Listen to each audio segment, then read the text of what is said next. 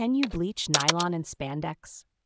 Have you ever wondered if you can give your nylon or spandex clothes a fresh new look by bleaching them? Let's dive into the details to find out. First, let's talk about nylon. Nylon is a synthetic fabric that is generally safe for light bleaching, but you need to be careful. It's important to use the right type of bleach, like oxygen bleach, which is gentler than chlorine bleach. Chlorine bleach can be too harsh and might damage or discolor your nylon fabric, especially if it's colored. To bleach nylon safely, you should always do a spot test on an inconspicuous area first. This ensures that the bleach won't damage the fabric. You also need to dilute the bleach according to the instructions, as concentrated bleach can weaken the nylon fibers. Keep an eye on the bleaching time and rinse the fabric promptly to avoid overexposure. Now, what about spandex?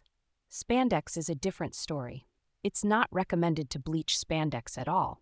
Spandex has rubber strands that give it its stretchy properties, and bleach can damage these strands, causing the fabric to lose its elasticity and potentially break down. If you have a fabric that's a blend of nylon and spandex, it's best to avoid bleaching it.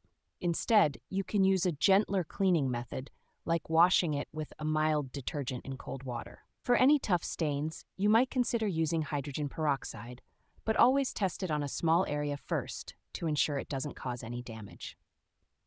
In summary, while you can bleach nylon with caution, it's best to avoid bleaching spandex altogether to preserve its stretchy properties. Always follow the manufacturer's instructions and test any cleaning method on a small area first to ensure the best results.